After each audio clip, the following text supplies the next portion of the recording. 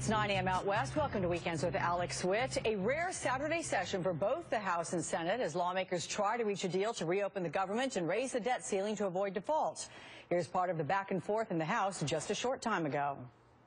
We need to fund all of the federal government. It's long past time for this shutdown to end.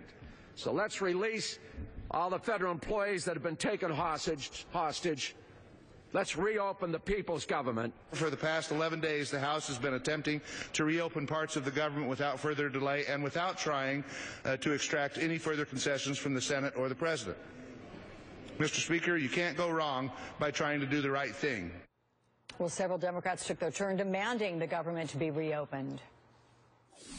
I ask unanimous consent that the House bring up the Senate amendment to H. Resolution 59 to open the government and go to conference on a budget so that we end this Republican government shutdown.